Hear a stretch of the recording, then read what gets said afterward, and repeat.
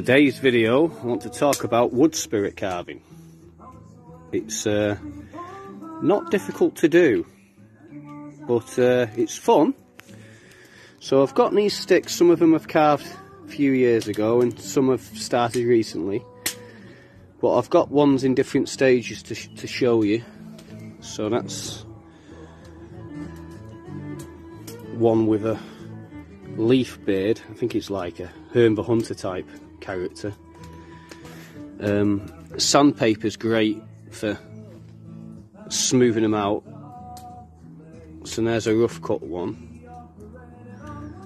and then work it with a sandpaper to make it more lifelike. And then some are paint. That's like a kind of Hern wood spirit. And then this was one of my first ones I did with all different characters on it. I put these kind of like jewel things in off my wife's jeans. She does like makes her own patterns on clothes and things, so I pinched those.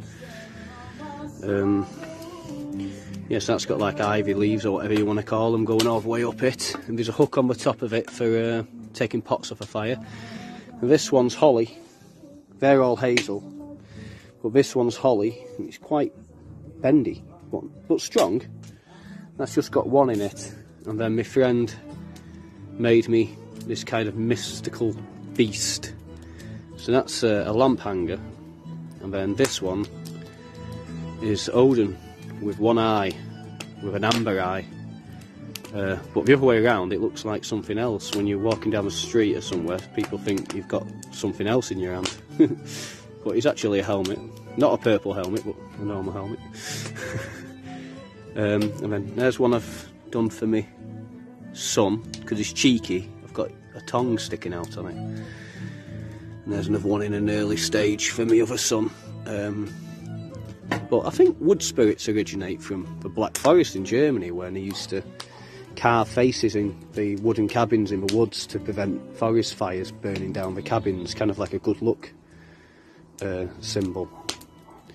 But yeah, the principle, basically, when you start carving them, get your knife and basically cut a slot that way, and then cut down like there, down like that side, and then take this bit away to create the nose and the eyes. And then after you've done that, you kind of, the rest kind of comes easier, because you've already got your foundation for what you're carving. But some people leave them rough and some people sand them down and whatnot, but I like them painted, to be honest, I think, because I used to like narrowboat art. That's umbro paints, the stuff what you paint narrowboat art with, and just mix two different colours of green together, and you know, linseed oil as well, boiled linseed oil. It's nice for the wood. But anyway, just thought I'd share that with you. Something to think about if you ever want to do it, or you probably have done it. But yeah, so I'll go back to my beer now and leave you with wood spirits. Thank you.